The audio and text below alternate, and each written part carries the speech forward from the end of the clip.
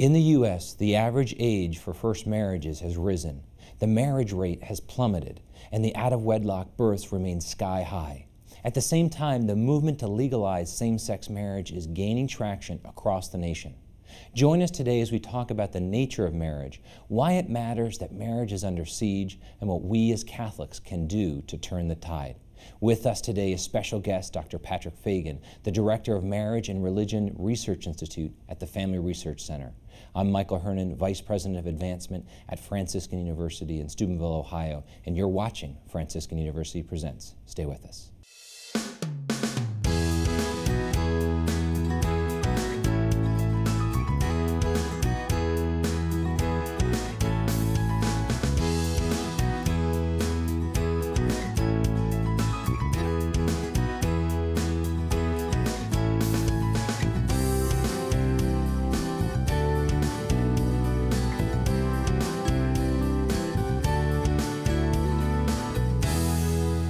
Welcome to Franciscan University Presents. Today we'll be discussing why marriage matters. I'm your host, Michael Hernon, Vice President of Advancement at Franciscan University in Steubenville, Ohio. I'm joined here in our studios by Dr. Regis Martin, Professor of Systematic Theology here at Franciscan University in Steubenville, Ohio, and Dr. Scott Hahn, the Father Michael Scanlon Chair in Biblical Theology and the New Evangelization here at Franciscan University in Steubenville, Ohio.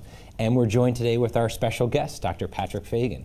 Pat, you've been an analyst in the U.S. Senate. You've been an Assistant Undersecretary at Health and Human Services on kind of family policy issues. You've been a Senior Fellow at the Heritage Foundation.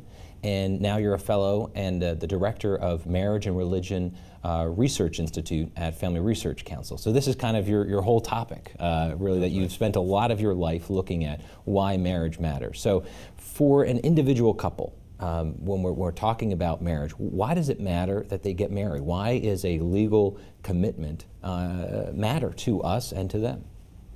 Well, I think it matters for almost all the human race because most of us desire and are called to express ourselves sexually. That's built into who we are, being human beings. But the only appropriate way to do that is within marriage. If you don't commit yourself to one, you're going to damage yourself, you're definitely going to damage the other, and you will damage, most likely, the offspring. Not just for one generation, but for multiple generations out.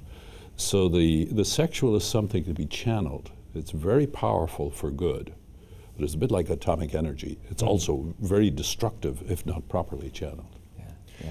You know, there's something about the gift of sexuality that often, we miss it in our analysis, that, when it comes to eating, drinking, sleeping, these are strictly private things. And of course, sexual love is also. And yet, unlike eating and drinking and sleeping, there's something about sexuality that is ordered to the common good. Yeah. It's not only a private act, it's also a public service, in as much as it's opened a new life and raising up the next generation with this kind of interpersonal commitment. I think that has been somewhat overlooked. But what's so interesting about your work, as I find it, is that your statistical analysis in sociological, psychological studies confirms what natural law teaches, as it were. Yeah.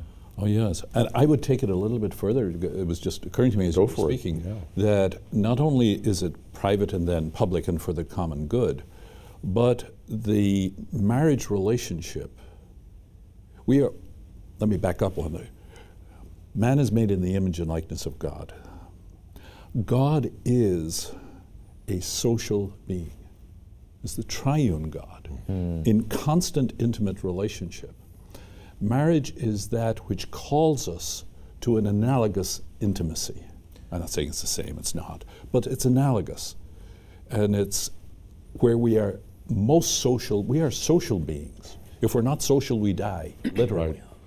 And marriage is that which brings us in. And the marriage relationship is the primary social relationship for all mankind, for all societies, for all good that comes out of it. The phrase "to be is to be in relation to," I think, is given primary, profound sexual expression.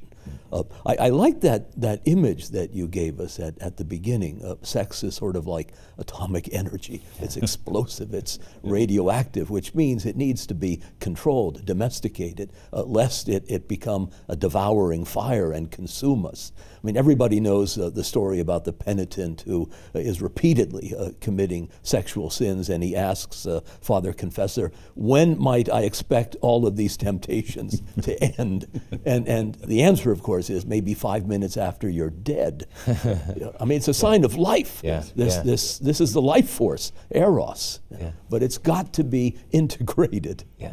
And you talk about it as a protection of the individual, and you talk about it as children. Why does a marriage matter, particularly for children? What does that do for a child, from a sociological and some of your research as we look Well, at it? I saw it as I was a therapist for about 15 years, trained initially as a psychologist. Undergrad was sociology. But in the first 3 years, without going through all the details, I ended up with, by the third year, I realized that children who were referred to me by GPs and pediatricians mainly, and most of them were in mid-childhood. 4 to 7 or 8 was the common age. And I gradually realized, actually, that by helping the couple overcome their conflicts, I didn't have to do anything with the child. And the way I'd sum it up, actually, the strength of the child grows naturally. It's just like seeds in the ground. You give them sunlight and you give them the proper water, they grow. Right. Kids grow in the love between the parents. That's the natural soil for them. Yes. If the parents love each other and the kids see it, the kids are happy. They're safe. They know it. And actually, they're absorbing love just by osmosis. And actually, this is one of the fault lines, actually, of male and female, particularly even very good couples. Good Christian Catholic couples can fall into the danger of, once they get married, and I think it could begin, particularly with the wife, that she'll begin to invest in the children more than she should. You can invest as much as you can, but you've got to keep your primary investment with your spouse. For your children's sake. Yeah. For your children's sake. That's right, as well as the marriage. That's the natural habitat. I mean, I think... and for the guy, the default is to invest in the job. Particularly, actually, if the wife begins to withdraw from him, he will find the consolation in his work. Well, and I think about Father Terry, University President, often talk about how, we in our society today look for the habitat for the red-bellied sapsucker and the spotted owl. We look for all the proper environment to raise these animals, but we don't think about what's the proper habitat for a human life. Kind of human ecology. I like that insight. It is very shrewd that the children learn how to love by watching their father love their mother. And that bond is primary, and it spills over. In fact, it co-creates that life. It makes a family. And all of the other virtues as well. I mean, it's not just the high virtue of love. It's loyalty, it's commitment, it's self-discipline, it's self-denial. The interesting thing in the last few minutes has been the change of roles, because I usually invoke the Trinity as the model for the family, and you would invoke the natural law. And here we've changed that, but it reinforces this sense, I believe, that you always hear this idea that the government has no business in the bedroom, and okay, it's obviously true at one level. Of course, we know it's not true at a deeper level, because if a murder takes place in the bedroom, or if somebody's doing drugs, selling drugs, whatever, in the bedroom, we can't do anything. It's in the bedroom, Government has gone massively into the bedroom with massive destruction following it. That's right. And from a purely pragmatic standpoint, I mean, if you were an agnostic, completely apart from God or the Trinity, I think you would look and see the common sense of what Blessed John Paul once said, and that is the primordial human right that every person has is to be born from the love of your parents, and then to be nurtured in that love. Because then and only then are all of the things that are properly human able to truly flower. The right to life and the right to the marriage of the parents are unlinked. You cannot unlink them. Right. They go together. And actually, when the child is conceived within a marriage, it's highly protected, and the abortion rate is pretty steady. The overwhelming, about 80%, this is a very steady statistic, about 80% of abortions take place outside of marriage. Right. And when we look at outside of marriage, what are some of the impacts on having a stable marriage? What are some of the things that lead to a real stable marriage then? Well, the impacts of stable marriage are universal. I don't know if they impact foreign policy, though I suspect they would, but on everything domestic, all domestic policy is massively impacted by marriage on every outcome measured. So if you were interested in the United States as a strong country or as a vibrant society, as everybody would for the common good, prime place, marriage. Comes even before, in the natural order, it comes before faith. I've just said in the natural order, Yeah, sure. because the child has to be conceived and born first, and then as the parents, for instance, for Christian parents, then the child is brought to be baptized. But he's first a member of a family before he's a member of God's family. No, that's sound Catholic theology. Nature comes before grace, Yes. and grace presupposes nature. It's got to be there. It has to be intact, somewhat healthy, so that it can receive grace, supernatural life. And it's not rocket science that tells us that the family and marriage antedate civil society. Any societal arrangement sort of presupposes the natural institution of family, which begins with a couple of people falling in love. That's right. Yeah. You can't legislate against that. No.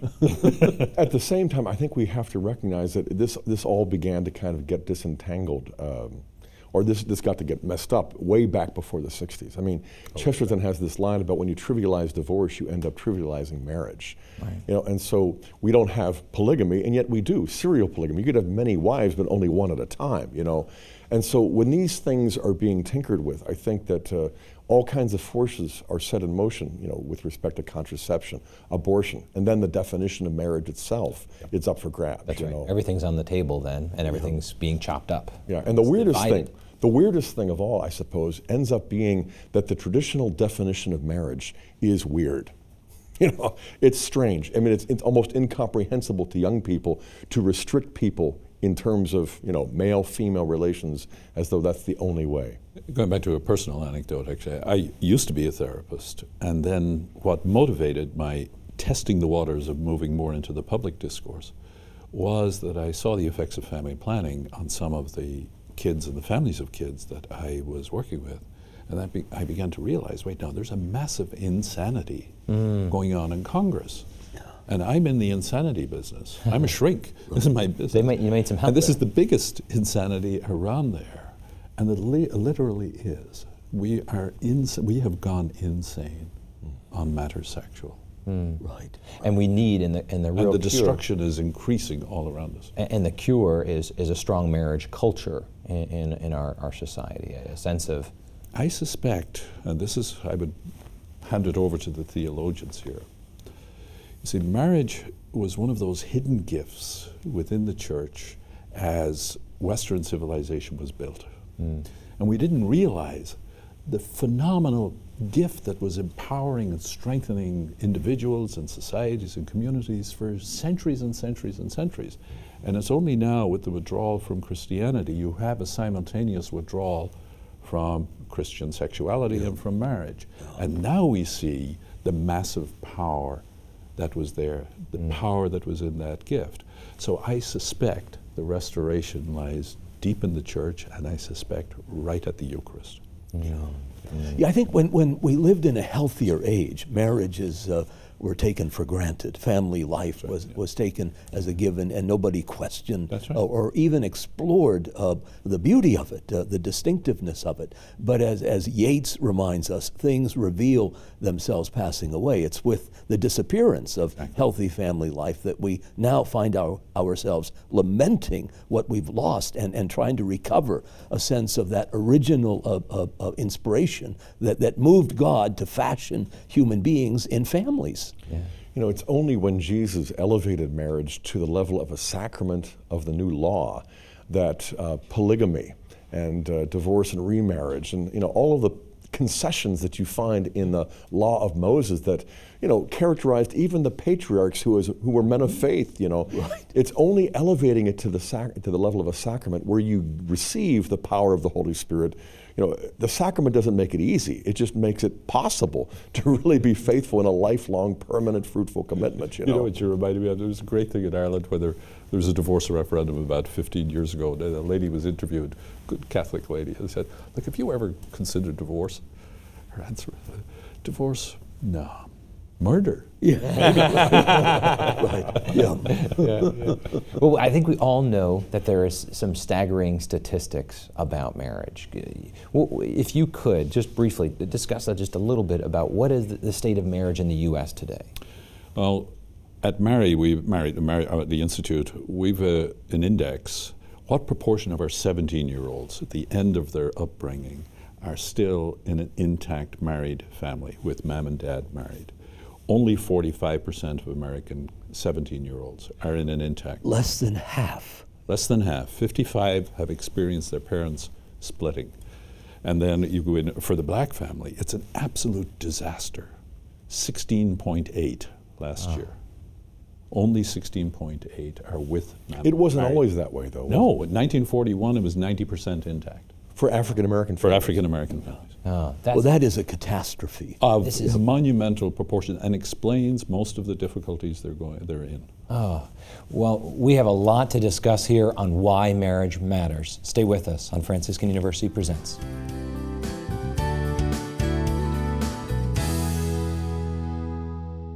The ultimate goal of marriage is to get your spouse to heaven, and not just to get yourself to heaven or to live a nice life or to have fun, but really to love her so much, to help her so much in what she's doing, that she will be able to live according to God's will. Within a marriage, if it's not going to be like all sunshine and roses, but if there is like an argument or a fight, like you can both go and just maybe have some personal prayer time and just have that time to really just be with God. And within that, the Lord will strengthen the bond. The context of the sacrament is to remind us of the role that God plays in marriage, both how He's going to sustain us and give us what we need to reap the great benefits of what marriage should be, but also to remind us of how we're meant to hold ourselves to the standard of His love, try and live up to that great love that He has shown us in loving each other as husband and wife. I'm Dan McNally. I'm a theology major here at Franciscan University. I love studying theology, it's my passion, but I love learning too.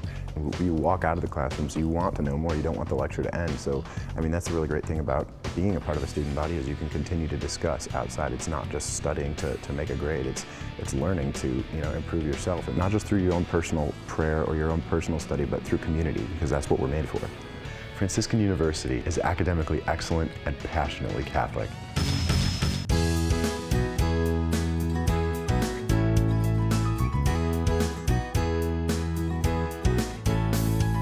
Welcome back to Franciscan University Presents. We've been talking today with Dr. Patrick Fagan about why marriage matters. Right before the break, we talked about some statistics. We talked about that there was, 45% of those under the age of 17 are still in intact? No, at 17. At 17, they're still in an intact home. Yep. But then you talked about a staggering statistic. Tell me about the black family, the state of the black family today. For the black family, as best we can measure it, at age 17, black 17-year-olds, African-American 17-year-olds, only 16.8% of them are in a family that's their mom and dad, biological mom and dad, married to each other. For the rest, they're in a family setting where mom and dad are not there, have rejected each other. Right. Actually, part of all of this, there's either the sexuality brings us together and we belong to each other, or gone wrong, it leads to rejection, and it's a deep rejection, and it's devastating in its impact on men and women. You also mentioned the statistic before after World War II? At World War II, 1941, the black family was 90% intact.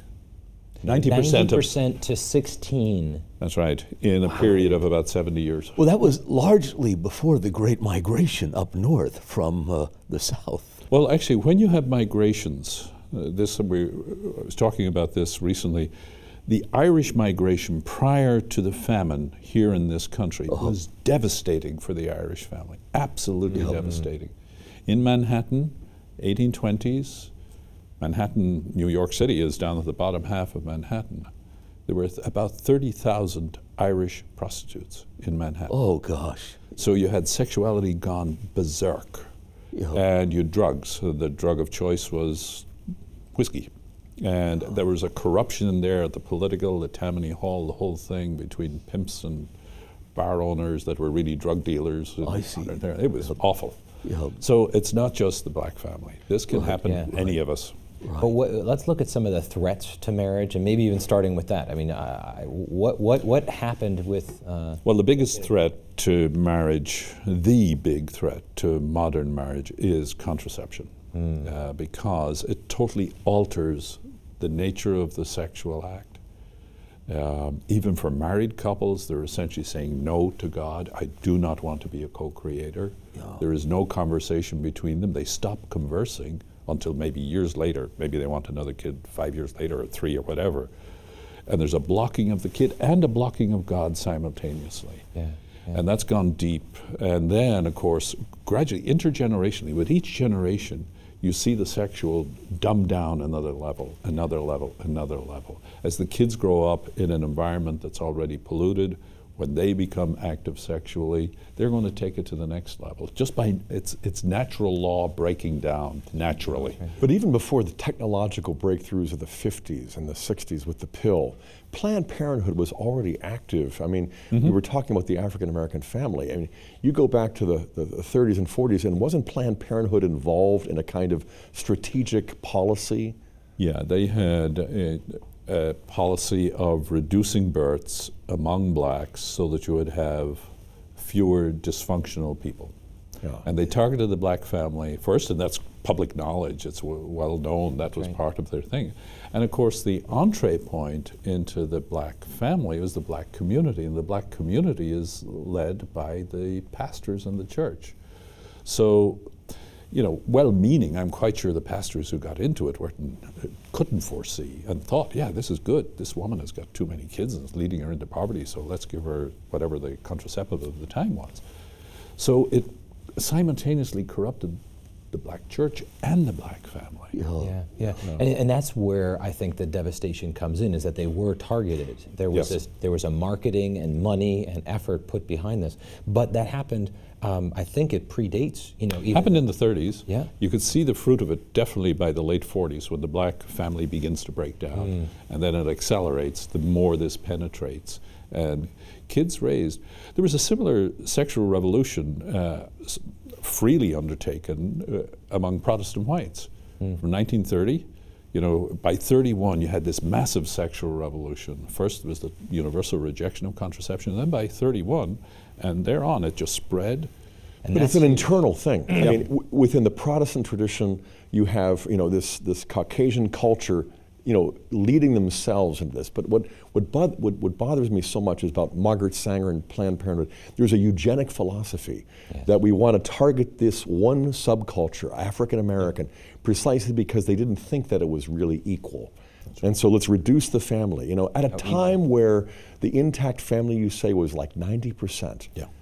These kind of statistics, these kinds of results, you know, and the strength would be that illuminating. Marriage brings, economically, health-wise, education. Well, education, actually, you look at education today, and if you look at the sort of the black family of the norm is almost a mother-led family without father. Right. And the girls relative to the boys are getting stronger and stronger, and the boys are getting weaker and weaker. You see it in the education. But the white family and Hispanic families are in the same situation, maybe a half a block behind. Yeah, among whites, the belonging rate at 17, kids in intact families, is 52. Hispanic, it's 40. Asian Americans are the strongest at about 64. But 64 and declining. And even the Asian families. 64 is about I don't know if you remember, Daniel Patrick Moynihan back in the Johnson days, his study on the Negro family, raising the alarm. The black family then was as intact as the Asian family is now. Which is the strongest today. That's the strongest. That was a prophetic document when it came out, and it raised a firestorm of controversy. I'm struck by this analysis you have of sexual experience, that it brings people together initially. And with contraceptive lovemaking, there is a separation, a sundering. It literally shatters the unity among sex, love, and life. And the results are disintegrating. It's sort of a centrifugal movement. And we can't help but deplore that, because it makes life intolerable. You know, I have a controversial, but I think it's an insight that I've never backed away from and hold to. If you analyze, just think, even ontologically, what's happening with the contraceptive marital act, sexual union between married husband and wife, it is not that different. It is a bit different, because the sex of the two partners are different, but it is ontologically almost the same as homosexual sexual acts. It's sterile. It's sterile. The kid is not there. It's there for the pleasure. It's not there for its primary purpose. And it's there for the meaning of sexuality, of the husband and wife expressing their love to each other. But that's vitiated underneath, and essentially they've come to agreement between them. We will not be co-creators. The ontologic of that kind of sexual congress is really no different from sodomy, and it's a sanction for it. They're indistinguishable. And I predicted years and years ago that the spread and the drive and everything else for homosexual marriage and for homosexual stuff will come, because it's all growing out of this corrupted soil. When you look at it, having also been in government, do you believe our government's helping or hindering us in really establishing intact or strong marriages? Hindering. Two big attacks on marriage. One, most people have never seen it to be such, was Eisenstadt versus Byrd, a Supreme Court decision back in 1972, the year before Roe v. Wade, in which it laid out actually most of the thinking that was used then in Roe v. Wade. But that decision seemed like it was about contraception. It was what came out of it was the court granted the political right to singles to purchase and use contraception. What that actually did in a much bigger way was it took sex out of marriage. And that was, rather than protecting the fundamental institution of society, this was a massive attack. The second big attack, which flowed out of that, was family planning, which is a huge and fills the coffers of Planned Parenthood and a lot of the big companies that feed them and play off them. But that, you just see the fruits of family planning, and look at the inner city, because the poor are the main recipients of. I would agree with that. I would say there's a third element, though, that has to be recognized as part of the judicial and legislative acts of government, and that is pornography. The fact that pornography is just simply rampant, and that this is a free speech right, or the definition of how a community can set up standards is so arbitrary and so fluid that there's no way that you can really protect yourself. And even if you could, the internet just completely overwhelms. That's right. And this is about children. This is about protecting children. But adults also. And, well, of course, we all need protection on this one. That's exactly right. But it destroys marriages, destroys and corrupts children. Yet this is, as you say, going rampant through our culture. We had, just for the viewers, actually, we have a paper on the Mary website on that, where we've synthesized all the research on the effects of pornography on individuals, couples, marriage, kids.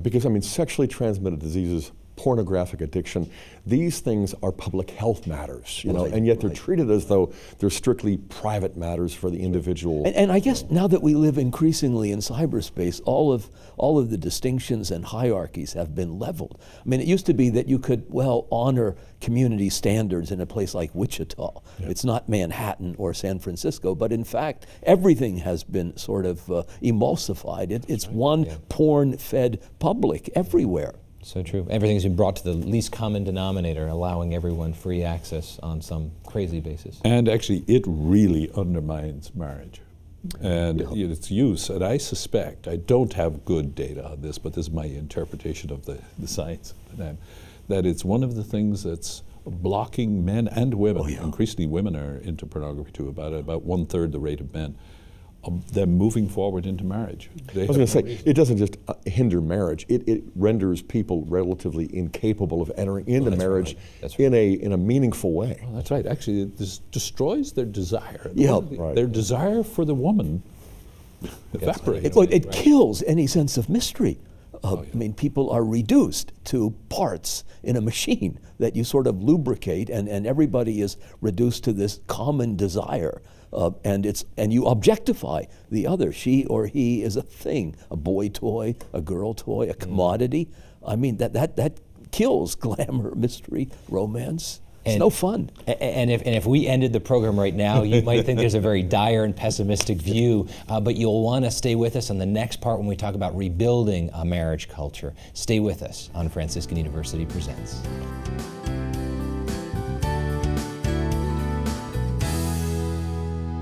It is a justice owed to children to have a mother and a father. And this is something that God has written into our very nature. We need both mother and father, and children deserve that. It's what's better for them, and it's better for the world. A lot of times in modern culture, we think of procreation as simply reproduction, just merely a biological reproduction of the species. But procreation is more the willingness to be mother and father together. Marriage is an experience of love between a man and a woman that can be witnessed and can be further experienced by their children. That's what's the value of marriage for society. It enables people to love each other and to show that love to their children. Those children are the future of society. If they're formed by a deep and obvious committed love, which marriage is, then they're going to be much better people, much better citizens, and only then are you going to be able to produce a good society. Explore the treasures of your Catholic heritage on a Franciscan University pilgrimage. Led by inspiring spiritual directors, you'll walk in the footsteps of saints and martyrs in the Holy Land, Poland, France, and Italy, and you'll deepen your love for Jesus Christ through daily Mass, confession, prayer, and the joy of Christian fellowship. Let Franciscan University lead you on a pilgrimage of faith. Find out more at franciscan.edu/pilgrimages.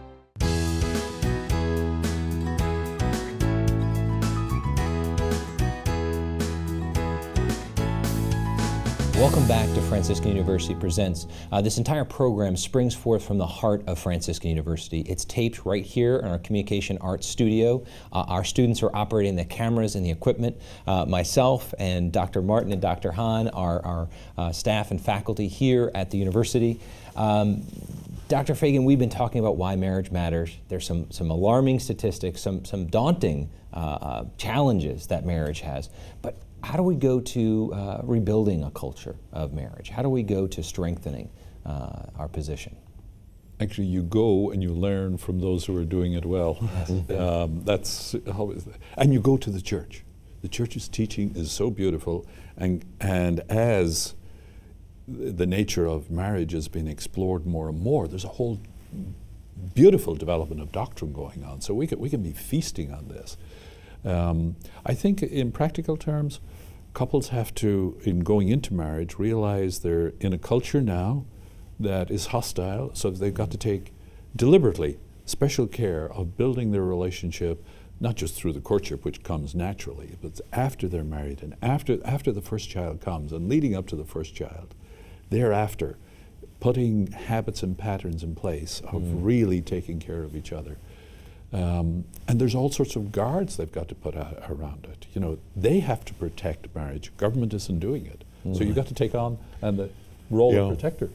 You know, I think that in order to counteract a culture of death, divorce, and disintegration, we not only need a culture of life, we need a subculture of life before we get to the culture of life. You know, because we've got the church's teaching, we've got the new evangelization, we've got the sacrament of the Eucharist, we've got the sacrament of matrimony, we have a body of literature since Vatican II and beyond, we've got a body of statistical facts and studies and this sort of thing. But I think we also need mentors. You know, I think that we need models of marriage and family, and not just isolated, and not just sort of idealized or glamorized on TV or in some magazine, but in communities, you know, where a subculture can thrive. And here at Steubenville, Front Royal, Virginia, you know, the Benedictines out in Oklahoma, the communities near Thomas Aquinas College. There are many places in the country where Catholic subculture a subculture of life and love that's flourishing, you know. And I think we need that sort of thing, but it has to be more deliberate, you know. So that these aren't just duets or trios getting together, you know. That there has to be a conductor, you know. This is where I think bishops, especially, and pastors of parishes also, can really be encouraged, not just criticized for having failed, but encouraged, you know. Outside the Catholic Church, where there is much less good teaching, there can be some better systems, you know, marriage savers and the mentoring that can take place in individual parishes. And then over a 10-year time, you see a divorce rate that might have been 50 or 60% is completely reversed, where it's down to 10 or 15%. Yeah. We have a lot to learn from our separated brethren, because they've learned so much from us about the covenantal nature of marriage. You just touched on something that I don't think we talked about in our statistics. What is some of the statistics on those who are in, like, what's the intact when you're religious, or whether you're engaged, you know, have minimal sexual or zero sexual weekly encounters? mass, you know. Well, on the human level, the primary one is chastity, which actually begins really with parents raising their kids in modesty at the first years, which later then becomes the protection of chastity. And then this idea you have of families being close together, being aware of it, building the subculture where they have their kids play with each other during mid-childhood, so that they just grow naturally into good friendships in the teen years. If you try to introduce them in their teens, they're going to say no. It's too late. But if they're already friends, it just happens naturally. So chastity, actually, there's the single most powerful chart I have in all of the social sciences is this one. We looked at women aged 30 to 44, 44 being the end of the fertile years with the data. Among those women, the level of intactness of marriage based on the number of sexual partnerships they've had in their life. Among those who were totally monogamous, no sexual partner other than their husband, without anything and knowing anything about the men or anything, 80% of them in this age group are in an intact marriage. Now here's the big statistic. With one extra partner, which for most women would have been prior to marriage, it drops from 80 down to 54. With two, it drops down to 44. Wow.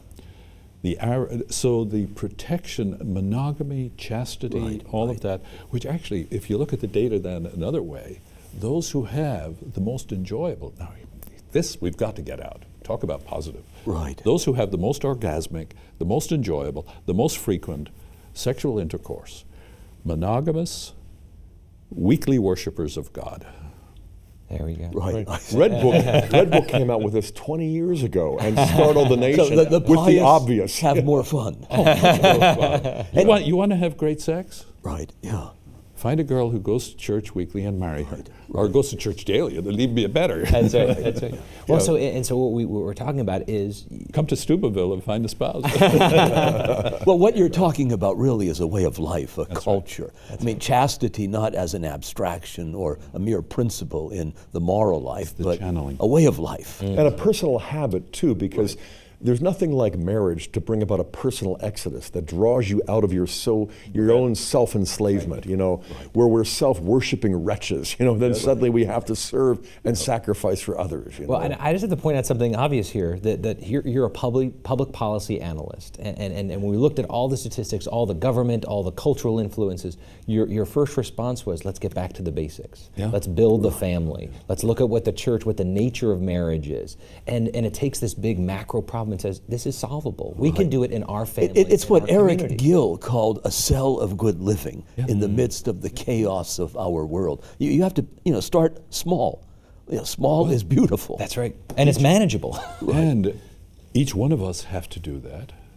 And we have to make sure our kids have the knowledge, at least. We can't bend their will, but we can induce them through love. Truth and love, and they'll follow. Chesterton has a great point that if you live in a vicious age of a discordant and depraved culture, there is a certain exhilaration in the pursuit of virtue. It sets you apart. It becomes an adventure. It becomes exciting. You're different. You're eccentric. And that makes you attractive. And there's a kind of joy that others are drawn to. Exactly. I think this is going to happen like in the early Christians when the pagans used to say, see how they love one another. Right. That'll start. It wasn't so much that they had read the creed and said, this is coherent. They had seen communities of Christians living the creed. It was embodied. It was a culture. That's a good way to harness the hormones of adolescence, because when teenagers, there's a temptation just simply to go with the flow. You remind them that's what dead fish do. That's right.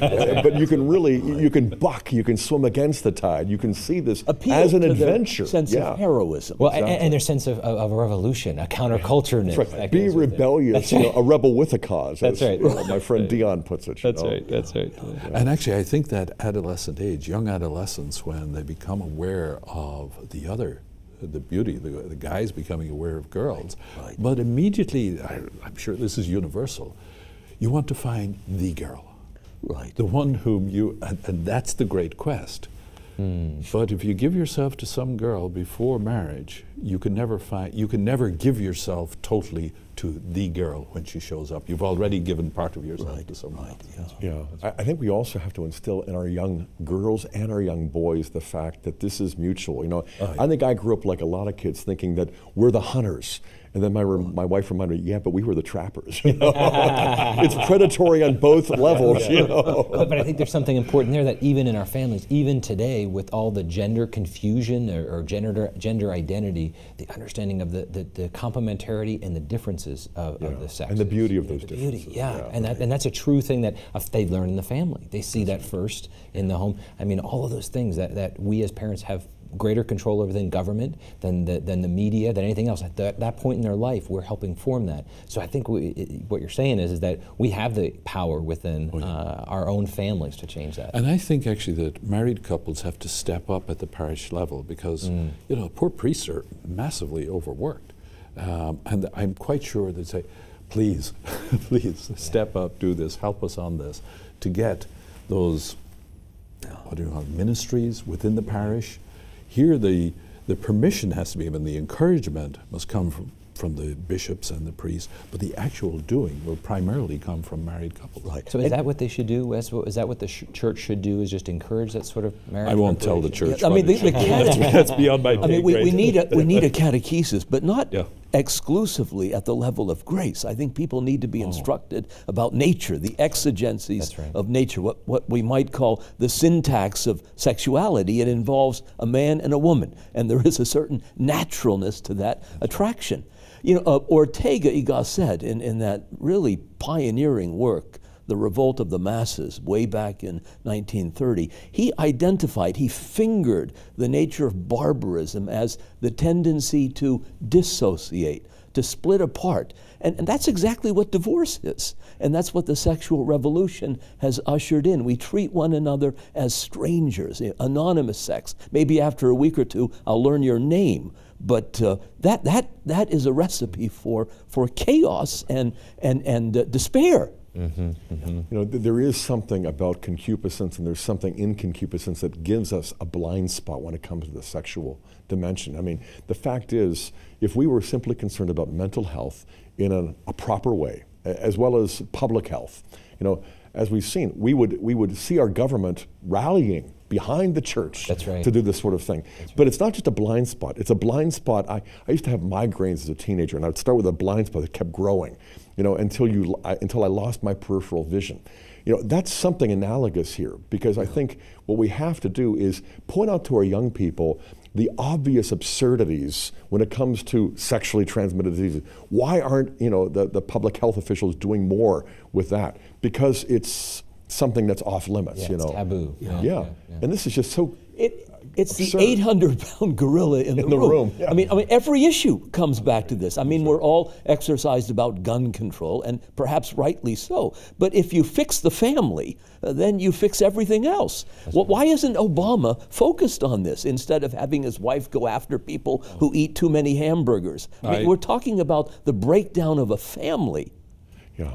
No, I think President Obama knows exactly what he's doing. That's another topic for another thing. You know, it's funny because I'm reminded of, you know, the world will say, oh no, it's the church. The church is hung up on sex, not American culture, not Obama, not the politicians. You know, the old story of the psychiatrist who was showing Rorschach, administering the Rorschach test, the ink blots to this patient, and he's describing all of these ink blots in terms of sexual perversions, and finally the shrink says, it's obvious that you have some really, you know, immoral problems. And he said, what, me? You're showing me the dirty pictures. You know? You know, our culture is hung up, but they accuse us, you know, the church of, and yet it's the liberating power of truth and love. Actually, if you take the primary institutions, the basic, irreplaceable ones in all societies, all of history, you got the family, the church, religion, school, marketplace, and government. And if you take all of those, and you do everything eventually funnels down to the family, to marriage, and the tipping point at the end is the sexual act. Right. That's what starts it all. That's what starts it all. And that's where it all goes wrong or goes greatly. Right. But always has. One of the great things, our Lord first began to reveal his divinity, I think, to the woman at the well. You know, he began to unfold it a bit. She already had, you know, she was way out on my chart, you know, from going from 80 down to 54 to 40. She was over here. And so he's very forgiving of this, but always very firm, very understanding, the fallen human nature. We seek love in sex rather than... That's a good picture too, because when you look at the Samaritan woman at the well in John 4, who's had 5 husbands, and compare her to Nicodemus, the Pharisee in John 3, he's still blind, but she's thirsting. You know, and this is where mercy comes in, because, you know, we're not looking for people who've never fallen. We're looking for people who will admit that they have, and who need mercy and know it and will ask for it.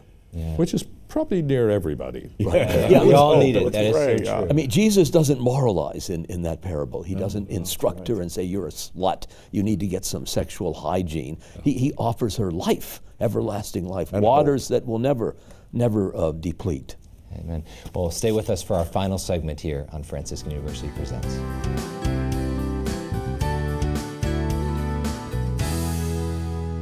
Christ himself, when he talked about marriage, he makes reference to the Mosaic law, and Moses said that there are various different reasons that one could divorce their wives, but when Christ comes along, he says that you can't divorce your wife because like what God has joined, let no man tear asunder.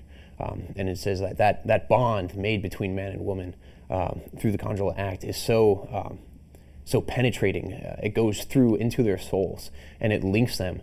So it says the two become one, and they're united, and through that unity, a new life is brought forth, and that life is a human soul.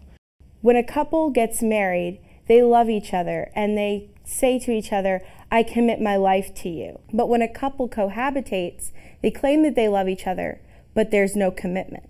It is so great because it refers to or symbolizes the great love of God for humanity. And so we're going to be enabled with God's grace to do something great, namely have a marriage, but then also point to something greater, namely his love for us. Develop the business and leadership skills you need to get and keep the career of your choice. In an ever-challenging job market, an MBA can make all the difference. Move your career forward with a Master's in Business Administration from Franciscan University of Steubenville. My name is Joseph Krelich. I'm a chemistry major, biology minor here at Franciscan University. I love the atmosphere, just completely centered around the Catholic faith. When I play soccer, when I'm in classes, everything has that same Catholic attitude. Myself and a few other chemistry majors had the opportunity to work with top scientists in order to combat neglected diseases. I was able to connect my love for chemistry and also my love for mission work by synthesizing chemical compounds. Franciscan University is academically excellent and passionately Catholic.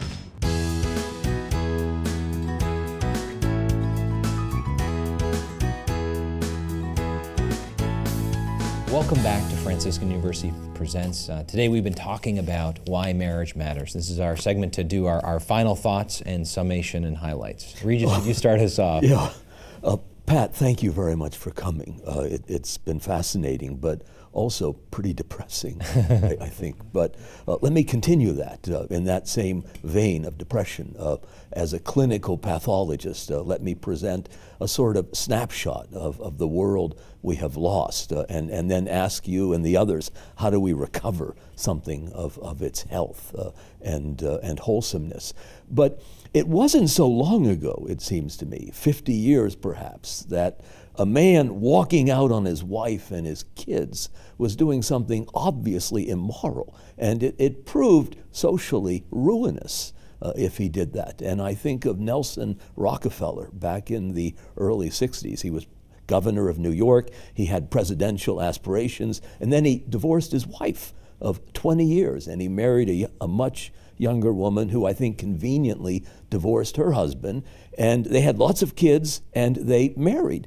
And it undermined his credibility. He wanted to be president. The Republicans at the convention in '64 were shocked, scandalized by this, and he committed political suicide. He had no future in presidential politics. If you flash forward, another 50 years, you've got a guy, I won't name him, but he's had a number of sexual conquests, conjugal trophies, 4 wives, and he's taken pretty seriously. And whatever impediments he had, it wasn't marital. What happened? I mean, the hot button issues of the early 1960s were not abortion, divorce, pornography, homosexuality. I mean, gay marriage would have been unthinkable, inconceivable. Nowadays, you can't get elected to public office. You can't make a movie in Hollywood unless you pander to the gay lobby. What the hell has happened to this country, and how do we restore not just sanctity, but basic sanity? I mean, that's the challenge. Yeah. Scott. I'm not going to answer. I'm not going to even try to. But it's fun for me because I've known you, Pat, for 20 years. And I always like to get back together because you give me this healthy dose of your Irish wit and optimism, And even when you give statistics that lead us to kind of pessimistic conclusions, I think your disposition, not only personally, but also professionally, and what you've been doing now for years is sort of shining a light in a dark place. And even if the darkness is increasing, it makes the light shine all the brighter. And so whether it is looking at the statistical outcome of all of the sociology, or if it's just reminding us of the Eucharist and the sacrament of matrimony, I would say that the baseline for me is people like you, people like us, who are struggling, with sin and selfishness to get more grace through the sacrament of confession. Now, we hear frequent the sacraments, but there are only 2 sacraments that you receive frequently. Besides the Eucharist, the other one is confession, and we need that. And I would just say, for mentoring to take place, for models of marriage and family life to really happen, the only way is for men to be honest with themselves, admit their weakness, and come back again and again for grace, for mercy, for the sacraments. But also to get together and encourage one another in parishes, in prayer groups. I've been to a number of men's conferences in Phoenix and in Miami and in Michigan, and where hundreds, and in some cases thousands of men are together. And if they're going to pretend to be something they're not, it's a waste. But if they're going to acknowledge the fact that they are men in need of mercy, and that grace is going to transform them and send them home to be recommitted to their wives and kids, then I think we've got a lot more light than I would have thought maybe 15 or 20 years ago. So I just want to say, keep up the good work and thank you for it. Mm-hmm. Pat. Well, I think to answer Regis's question, marriage and the culture that protected and had it, the culture of 50, 60 years ago that you were talking about, was the fruit of the Church's gift of itself to Europe, Western civilization, and growing out beyond the West. And the rebuilding of such a culture will happen the same way. Mm-hmm. So it's our vocation for most of us is a vocation to marriage. So what our Lord is really calling us is be faithful. Yeah. And don't worry about the fruit. Yeah. Be faithful, the other will come.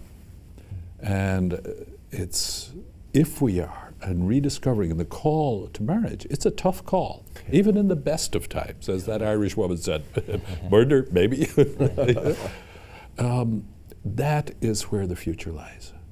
in us finding our vocation and living it to the full, which really means in marriage, and I've still got a long way to go, where you lose yourself in giving yourself to the other, saying no to yourself to serve the others more and more and more. And that's what builds, first, a culture of marriage right within your own family. And that's the first place to build a culture of marriage, right there. And then with others who are interested in the same, and then out. I think that's the future of the church. Right. Yeah. It is the future of the church. The church actually vocations to the priesthood and the religious life, primarily and overwhelmingly, come out of good marriages. They don't come out of contraceptive marriages, I can tell you that for a certainty. Yeah. So the church needs this. The world needs it. The world needs each one of our marriages being fully itself. Yeah, that's inspiring. Yeah, that is powerful. Well, Pat, thank you for being on our program today. This has been daunting in looking at the challenges, but then really inspiring on the fact that we all, whether we're priests, whether we're lay, whether we're single, we're married, we have a stake in marriages, that our society and our children and us as persons need marriage. Marriage matters to all of us. So thank you for kind of laying out a great vision. If you enjoy today's topic, we have a download for you.